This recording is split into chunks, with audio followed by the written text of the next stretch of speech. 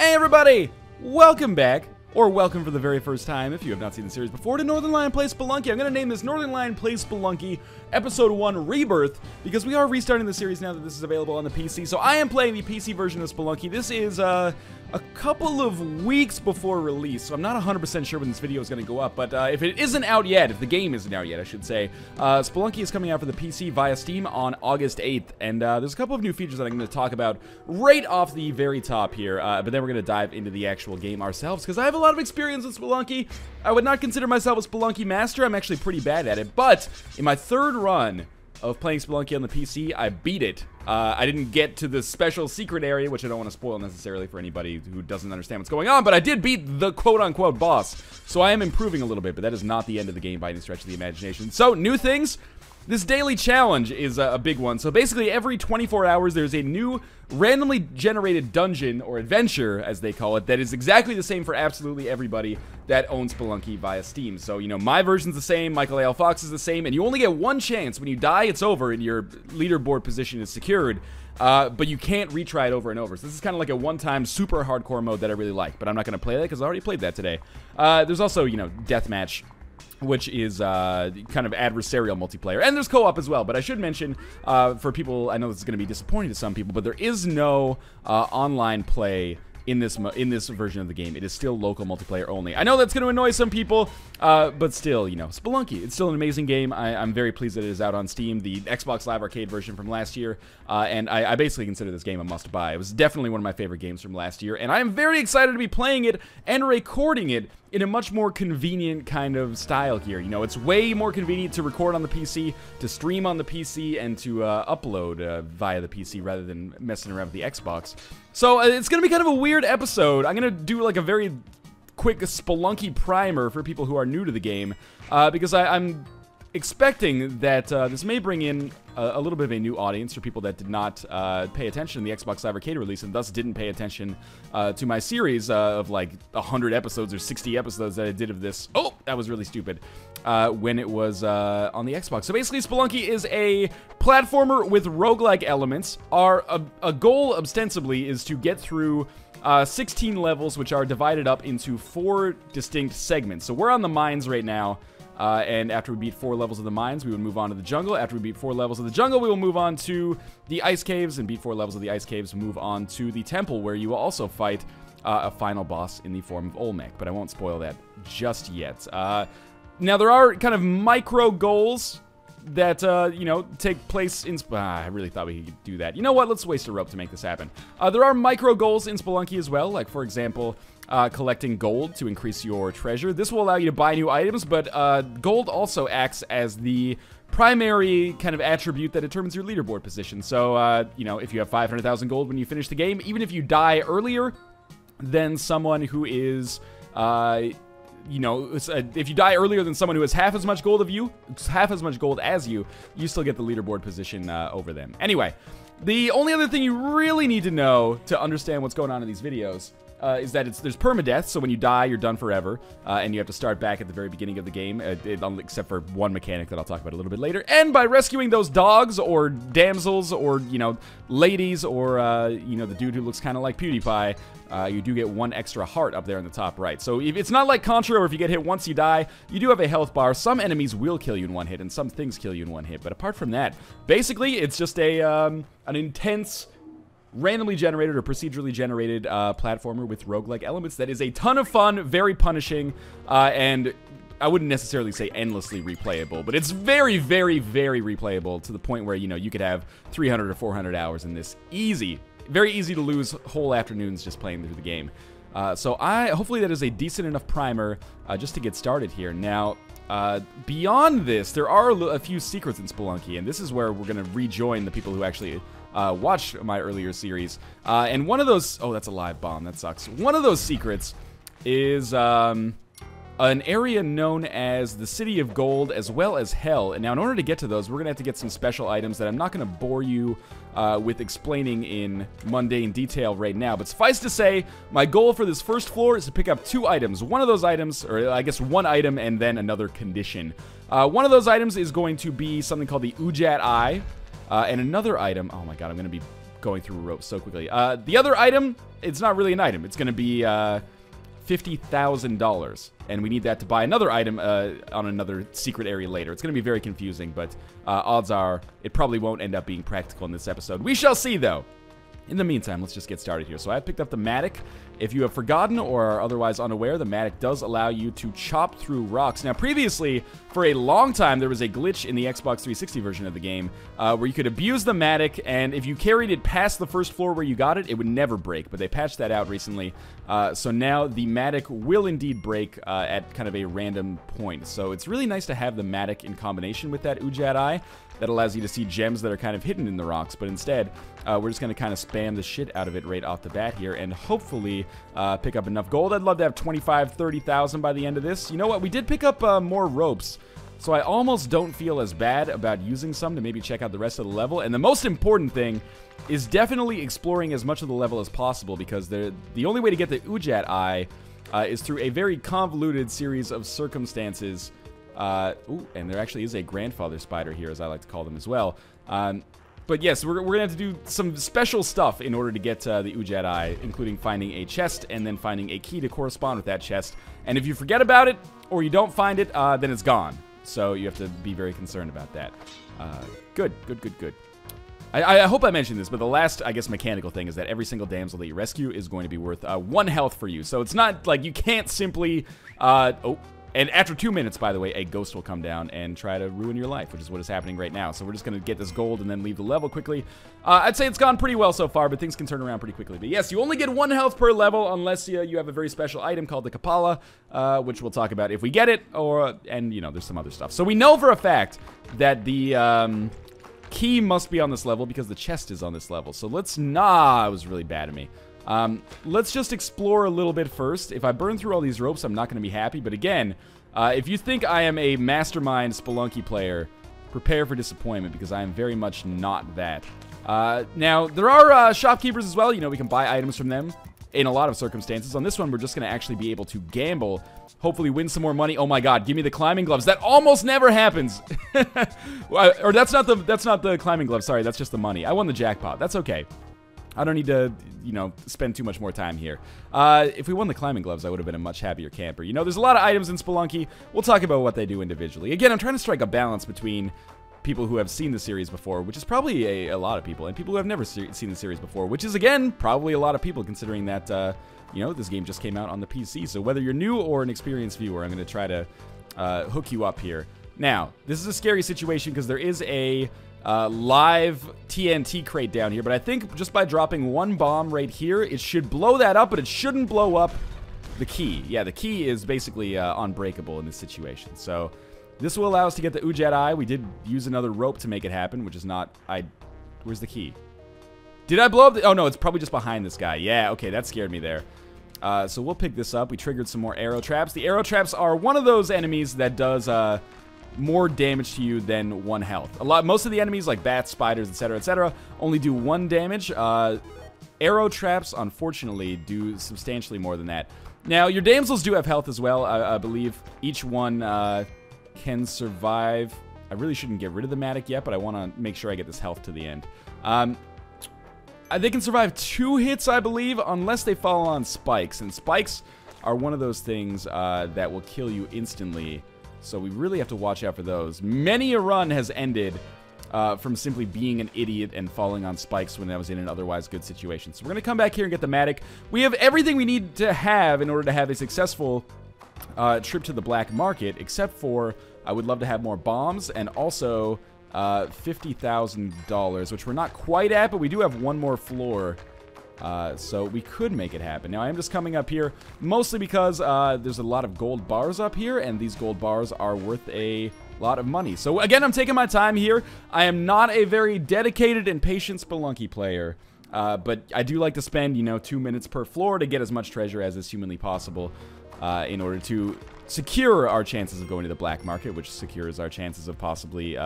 being able to make progress in the game. Wouldn't it be amazing if on this very first episode I managed to get all the way to the City of Gold? Might be a pipe dream, but we are at over 50,000. And, you know, 50,000... Ah, the Matic just broke. Okay, well, it serves me right, because I was about to get a little bit full of myself. I was going to say, you know, 50,000 is good, but It would be more amazing if we could, you know, get to 75,000, because then we could buy a jetpack or a cape, items that I will, again, if you're confused, talk about in great detail throughout the series. Now, this is a special kind of characteristic here, or a monument. This is an idol, sorry, an altar, and if we sacrifice bodies on the altar, we will get items. Like, for example, if I drop this down here, that gave us the spring shoes, which allows us to jump higher.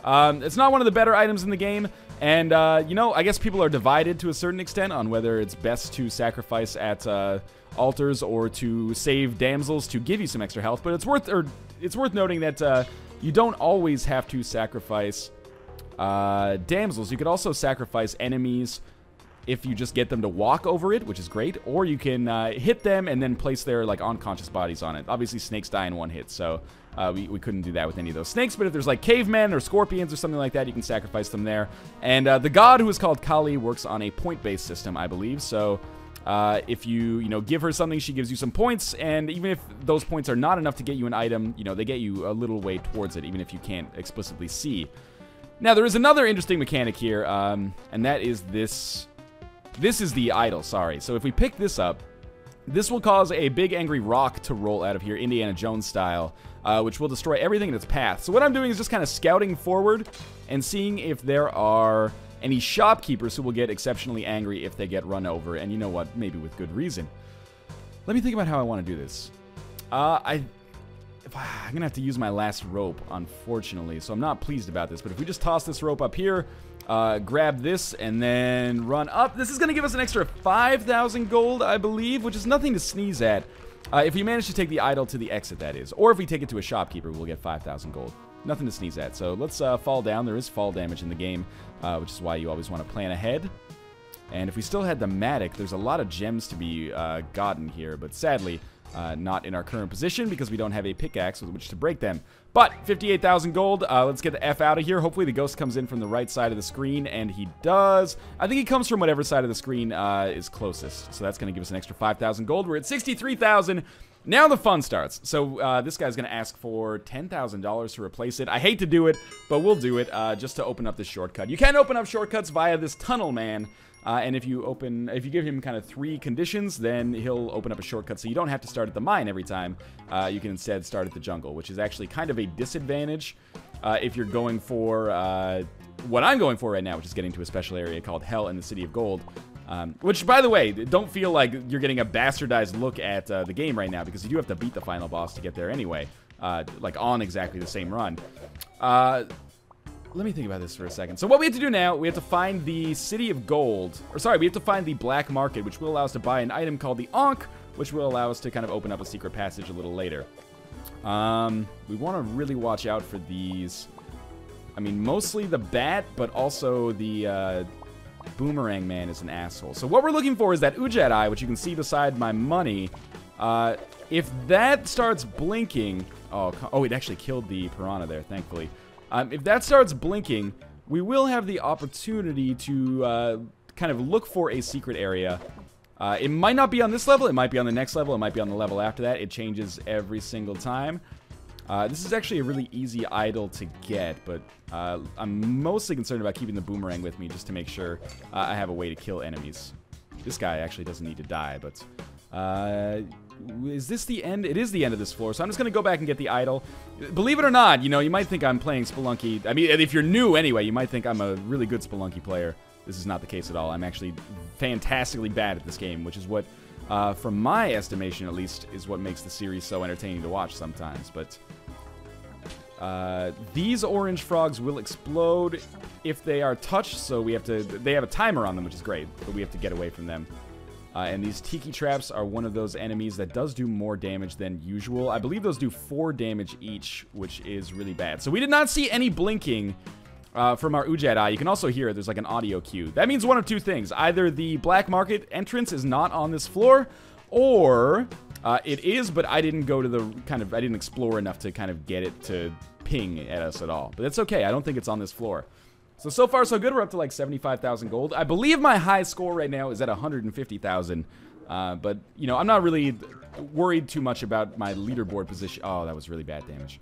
I'm not worried too much about my leaderboard position. I'm more worried about just, you know, making progress in the game. Because getting to Hell, I got to Hell once the entire series that I ran before. So If I can actually make that happen here, I would be a much happier camper. So let's break open this pot. There is nothing inside of that. Not that I necessarily need any more items right now. Or sorry, not that I necessarily need any more gold. What I do lack right now is items. I'm sorely lacking the items department. Let's put this down here. Kali accepts our sacrifice. She's happy with us. I'd prefer if she was happy enough to give us some items, but she might be missing a few points to make that happen. There, I sacrificed 2, so we might be a little bit closer to getting an item there. Hopefully we manage to find some more dudes who are easy enough to knock unconscious to bring up there, but I don't have any ropes. Normally, I actually would have... Oh, I'm an idiot. I am such an idiot. Now, this is a Spelunky trademark. I could quite easily just get comboed into oblivion here. You see I lost like 4 or 5 health right away. Yes, that was very, very bad play on my part. And again, with no ropes, I lack the mobility to get back up there and get my boomerang back. So that's how quickly things can turn wrong. But I'm gonna bank on the fact that it doesn't appear like... Oh, it didn't work. It doesn't appear like the black market entrance was on this one, too. If it is, and we miss it, that's fine. We'll just continue playing through the ice caves and try to beat Olmec and, you know, show you the vanilla way through the game as well. But I have so much gold, it would be kind of a shame. So again, we're just going to look out for some blinking here, which I should be a little bit more conscious about. Come over this way. And now there's a lot of enemies that can kill us in one hit, unfortunately. Some of those enemies also exist on this level. The idols on... the jungle, I actually think, are substantially easier to kill, or to get, I should say, than the idols on the mines, which actually require you to like pay attention to where shopkeepers are. The only thing you need for the idols on the jungle is to make sure that, you know, you don't fall into the water and die. So there is an exploding frog down here. And I worry that he's gonna, do exactly that, but he should blow up this tiki trap and make my life a little easier. We also got a journal entry added. I believe journal entries get added for each enemy as you kill them. So that's the exit there.